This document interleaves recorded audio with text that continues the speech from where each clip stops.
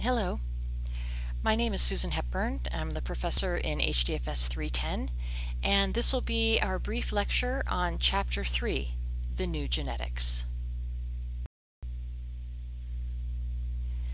So genetics is a field that has grown quite dramatically in the past 30 or 40 years, and there is much that one can learn about by diving into some of the videos and additional links that we've posted in your module. So if you are a person who doesn't have much of a background in this kind of science and are finding it difficult to learn what you need to learn just by reading, I suggest that you take a look at the videos that we've posted, particularly the product from PBS, which might be able to communicate this information in a really powerful way for you. A couple of things to keep in mind, and that is that in the new genetics, we know that genetics affects everything, but it isn't the only thing that makes us who we are. Nurture also matters. And the expression of your genes is going to depend a lot on the social environment around you and basically in the environment and context within which that you grow up. So we will talk a lot about the transition actions between genetics and environment. And throughout, I will try to focus on the key terms that matter. So right now, I want you to know about the term the genome, because the genome provides gene instructions that create individual and species-specific information. Your genome is kind of like your entire genetic code. Now, our genetic makeup is what allows us to have diversity within the species of human beings. And in fact, these foundational ways that genetic codes carry variation is what enables us to have individuality as well as to allow the entire human species to adapt to what's going on in our environment. So it makes us stronger to survive, whether it's viruses or other things in our environment, if each of us has a different genetic blueprint for how to handle the things we come in contact with in our environment. So our genetic diversity is a real tool that helps our entire species survive. Some of the key terms I'd like you to keep in mind are genotype and phenotype. So a genotype is the individual's genetic code. It's all of the genetic information that you have stored in your cells, which I'll talk about in a moment. Your phenotype is the observable characteristics. It's the expression of the genotype in the real world. There are often differences between what the genotype codes for and how a person's phenotype presents. And those differences can come from many sources, but two of them are described by the key terms below. When a trait is described as polygenic, that means that that trait is influenced by many genes. So several different genes have to come together in order for a certain trait to be expressed. Intelligence, for example, is thought to be a polygenic trait. Multifactorial is the term that we used when a trait, like intelligence, is affected by many factors, and those factors are genetic and environmental. There are also things that are happening around the person. And these are four very important verbs that you're going to want to keep in mind when we talk about genetic transmission. When a trait is affected by many factors, including genes and environment, those factors can enhance, halt, shape, or alter the expression of the genes. So those are the four verbs that matter a lot for genetic transmission: enhance, halt, shape, or alter. So we now realize that phenotypes can differ from genotypes depending on how the environment is interacting with the genes in really, really complex ways. So here's a diagram taken from your textbook which can help to show the basics of genetics. So in every human being, we are made up of just millions of cells. Within each and every cell, you have a nucleus, right? That's like the brain of the cell. Within that nucleus are the genetic material that is the underlying genetic code for that person. So every cell has a nucleus that contains all of the DNA that make up that person. All 23 pairs of chromosomes reside in every nucleus of every cell in your body. Now, chromosomes, as you can see, are made up of these two strands of material that form themselves in what we call a double helix design. You can see how the chromosomes wrap around each other, and chromosomes are made up of DNA molecules. Chromosomes are a molecule, DNA is a molecule. A molecule being a whole set of chemical combinations. What you can see from this particular diagram is that a gene is going to be a sequence of pairs of chemicals. We call these base pairs, and the gene can take up a tiny amount of space on a chromosome, or it could take up a larger space on a chromosome. It really varies, but think of it as genes are made up of sequences of two chemicals that are put in different orders, and those sequences reside on a chromosome. You have two chromosomes who fold together, and all of this is happening in every nucleus of every cell. Therefore, your genetic code is living in each and every one of your cells, and those instructions that the cells get on how to create proteins or how to help a human being sustain or grow are really coded by these molecules of DNA. DNA being the shorthand term for I can never say this, deoxyribonucleic acid. Well, that's terrible. I'm not going to even try to go back and edit that. We'll just call it DNA. It's the molecule that contains your chemical instructions and really helps your cells develop these proteins, grow, and sustain life. So your chromosomes are molecules of DNA, and in a human being, we have 23 pairs of chromosomes, which add up to 46. Now, your genetic code then on these chromosomes, you are organized into segments of genes. There are approximately 21,000 genes that are involved in directing protein formation, and that also further involves things called amino acids, which help with that production. And all of this is supported by these 3 billion base pairs of 4 chemicals that come together in different combinations to create the genetic code. So a key term for you to understand is the term allele. This refers to the variation that can make a gene different from other genes that are coding for the same characteristics. Now, in many cases, genes will be really consistent, across the entire genome. Other times, they'll have several different alleles or several different variations. And a genome, think of it as your overall genetic code. It's the full set of genes that are instructions to make an individual of a certain species. Healthy human beings usually possess 46 chromosomes arranged in 23 pairs. 44 of those chromosomes are referred to as autosomes, and that basically means that they are carrying genes that code for a variety of things, but they have nothing to do with the determination of the sex of the offspring should the person reproduce. So 44 out of 46 chromosomes that you have are autosomes. Now, in an autosomal pair, they can be homozygous, meaning that they are the same as each other, or they can be heterozygous, meaning that they are different from each other. The same is true in sex chromosomes. So a female has an X chromosome and another X chromosome, making up the 23rd pair. Males have 2 different chromosomes, an X and a Y. Therefore, when reproduction happens, the female is always going to contribute an X to the new chromosome for the new organism, but the male could contribute an X or a Y. So in that way, it's the males, the fathers, who determine the sex of the offspring, because it all depends on whether it's a father's sperm carrying a Y chromosome or carrying an X chromosome.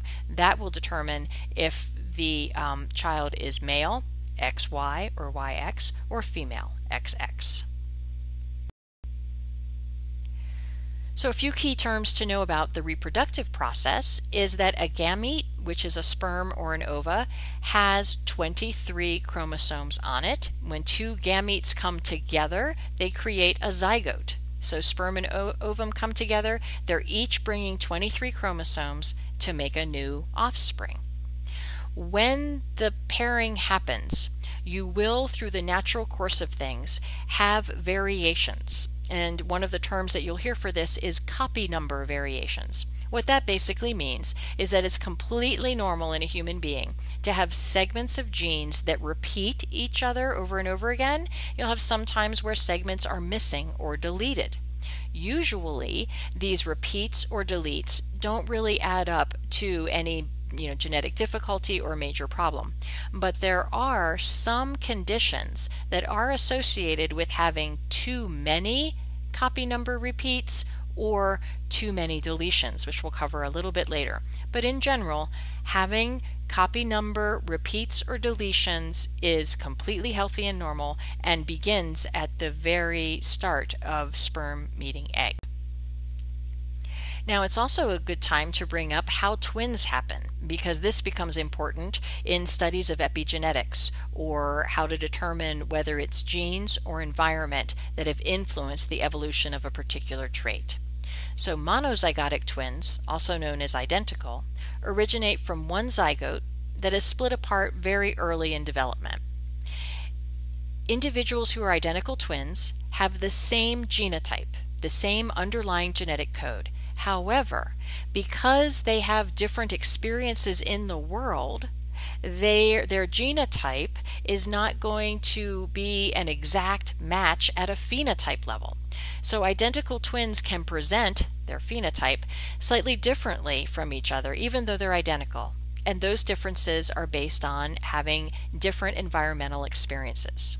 So when scientists are interested in understanding if a certain trait is, what percent is it genetically determined, what percent is impacted by environmental influences, they will often rely on studying identical twins because they know they're interacting with research subjects who have exactly the same genotype. So any differences you observe in traits can be associated with the environment.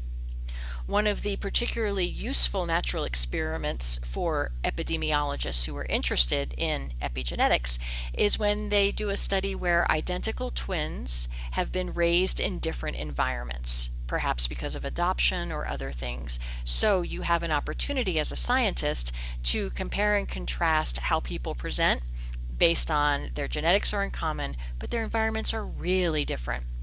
And those studies have been very helpful in understanding how various behavioral and physical conditions are influenced by genetics and environment. There's another group of twins that we are interested in, dizygotic twins, which you may think of as fraternal. And these twins are more common than identical twins, and they result when two separate eggs are fertilized by two separate sperm. So here you have about half of the genes that are in common, kind of similar to siblings, and also can be helpful in studies of what is contributed to genetics or environment. Some scientists will compare monozygotic and dizygotic twins on various traits in order to figure those things out. So when we look at how the sex of a zygote is determined, you can see that there's a 50-50 chance that a healthy male and a healthy female will have a male child or a female child. So you're always going to get an X from the mother, and you're always going to get either an X or a Y from the father. And that's how those combinations occur. Beyond just the way that reproduction happens, it's important to take a moment to talk about how genetic information is passed down. How do we get to heredity of certain traits? What are the processes? Well, there's two kinds of heredity that I'd like to talk about for this class. The first is additive heredity, and this is when you need the impact of several genes to add up to produce the phenotype. So there are often several genes that are involved, for example, in inheriting somebody's sense of smell or inheriting visual acuity. Those are thought of as additive heritable examples. A dominant recessive heredity process is different, and this is where some genes are sort of given more power or are more influential than others in determining the expression of a certain trait. So the genes that tend to win out when they are present are referred to as dominant. They're more likely to express the trait that they code for. Genes that tend to lose in these combinations are referred to as recessive. If a gene is carrying a recessive trait, it is less likely to be expressed than a gene that has a dominant trait.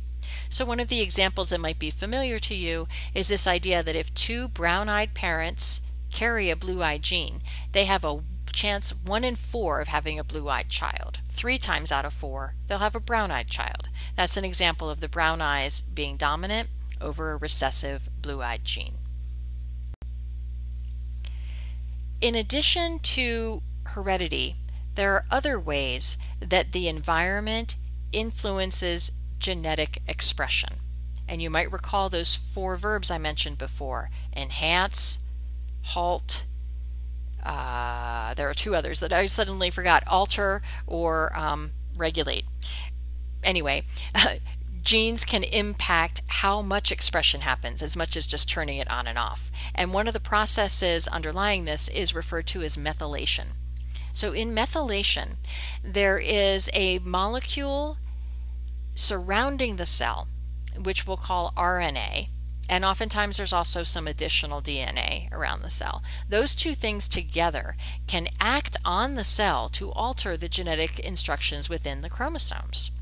So the RNA can regulate and transcribe these genetic instructions, turning on some genes, turning off others, but also increasing or decreasing the strength of the signal that is going to be coded. So methylation is another way that the environment around the cell is going to impact the genes that are expressed.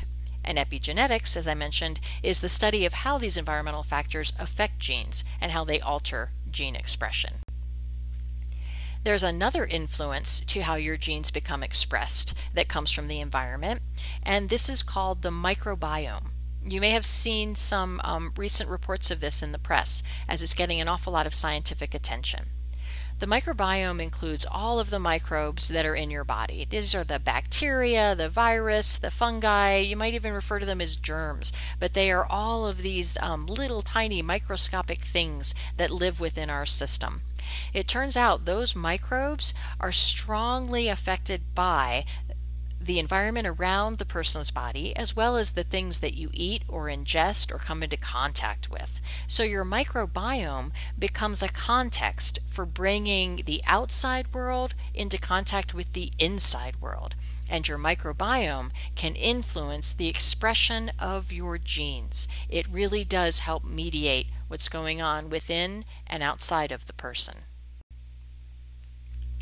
So with all of this happening to help create a healthy human being, you might wonder how it ever occurs. It's so complex. Well, it's really pretty remarkable that any of us has a genetic code that is strong enough to enable us to do the things that we do on a daily basis. There are, however, situations where there are chromosomal or genetic problems that result in health issues or syndromes or conditions that people may have. So just a few moments on these things. First of all, why would you want to study a genetic abnormality?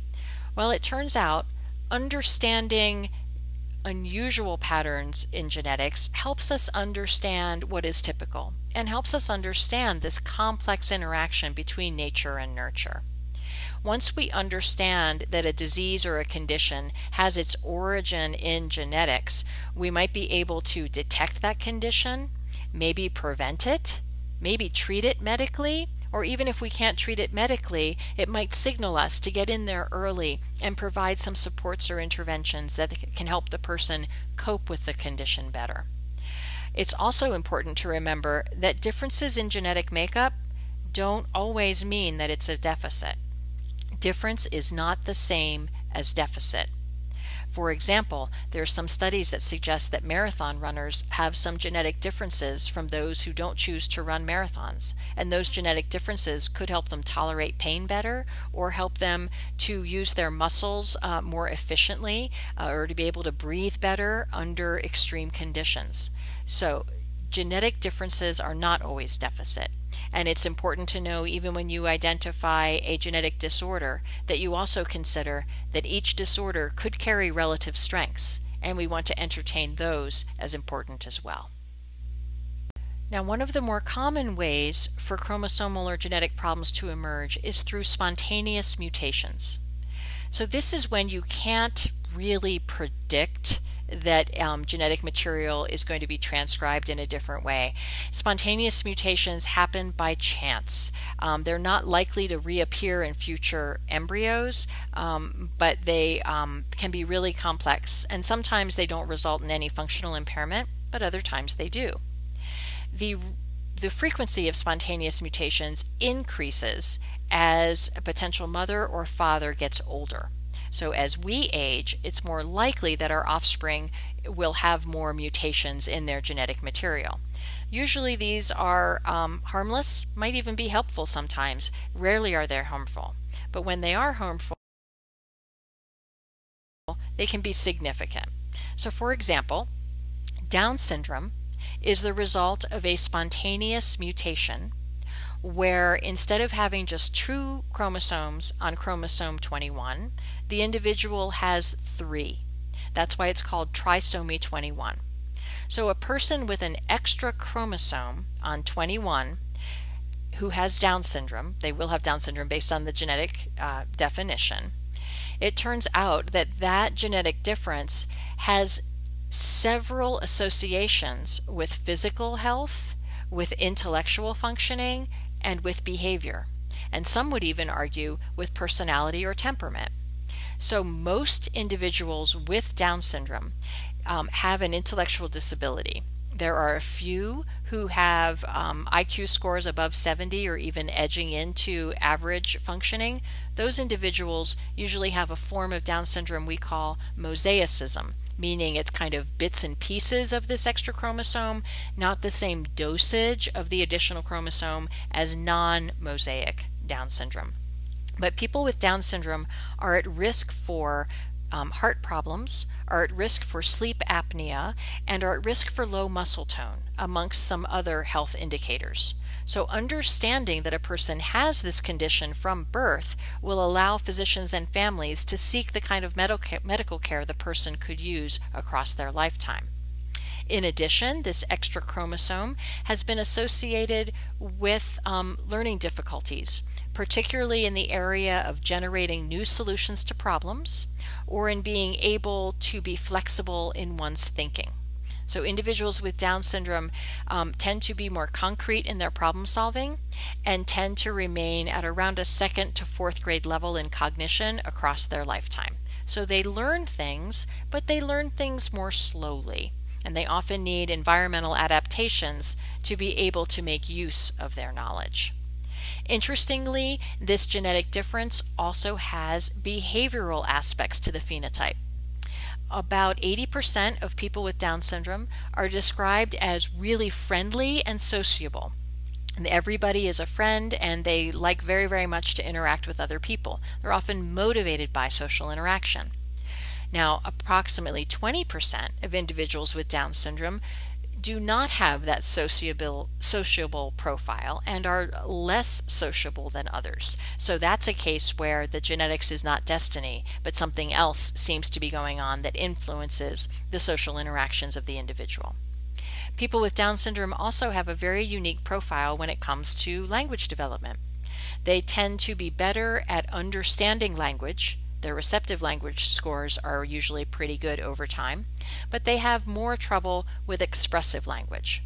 Part of that has to do with the way that their face and mouths are built, and there can be difficulty in moving the mouth and tongue to express speech. There's also research that suggests that learning language expressively is harder. So learning how to write can be more difficult. Not the motor parts of writing, but the idea of expressing oneself in a symbolic system could be harder for a person with Down syndrome. So Down syndrome is a situation where you have a spontaneous mutation, and the result is a notable phenotype where the person's appearance is impacted, their physical health could be affected in certain predictable ways, and their behavioral and learning pattern also tend to have some probabilistic tendencies. Not every person with Down syndrome is sociable and better at receptive language, but the probability is relatively higher that they have that profile than another profile.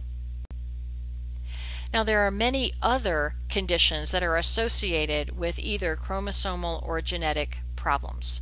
So there are, for example, recessive disorders. There's millions of these where if you have a recessive gene for something, maybe you lack a certain enzyme and it's going to impact the things that your body can handle nutritionally, for example. Other times you have disorders that have evolved because the genes underlying that disorder actually helped a human being survive years ago, but now are a bit more of a health risk. So an example would be sickle cell traits. It turns out that the genes that code for sickle cell also offer protection against malaria. So human beings that were born in Africa are more likely to carry the genes that will fight against malaria, which happened in the environment in Africa, than individuals whose ancestral lines do not reach to that continent. Fragile X syndrome is an example of what we would call an X-linked single gene disorder. Fragile X syndrome is associated with an intellectual disability, and it's caused by having more than 200 repeats of a part of one gene. By having this section repeat, we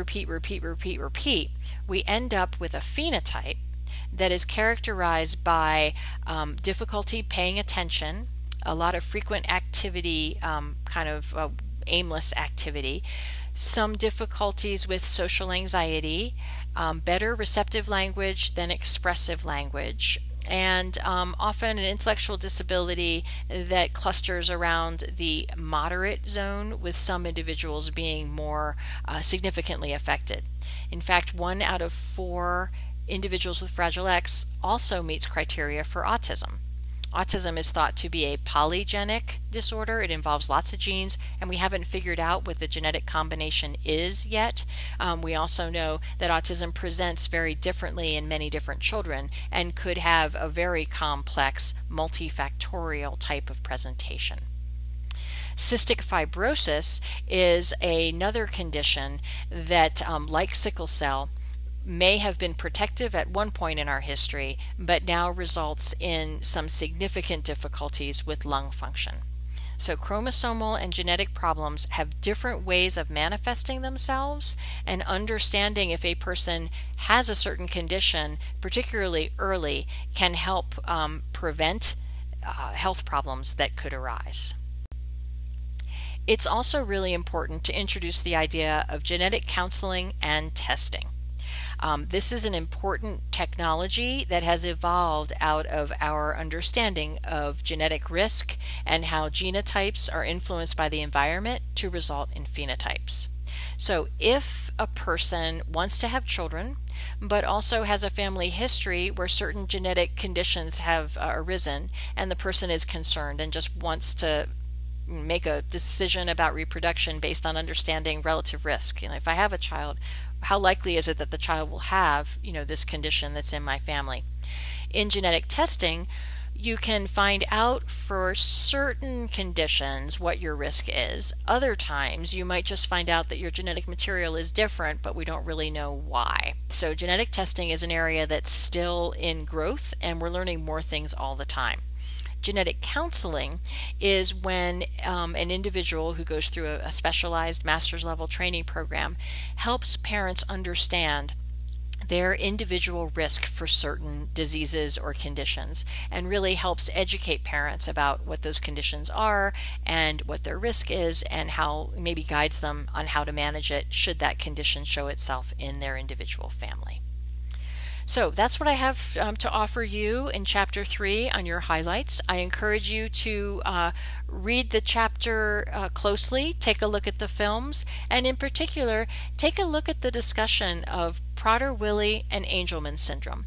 This is a really, really interesting last concept I want to go over, and that's the idea that a genetic condition, Angelman's, Prader-Willi, 2 different conditions, can both arise out of a deletion of the same genetic material, but you get 2 different conditions depending on if the child inherited that deletion from their mother or from their father.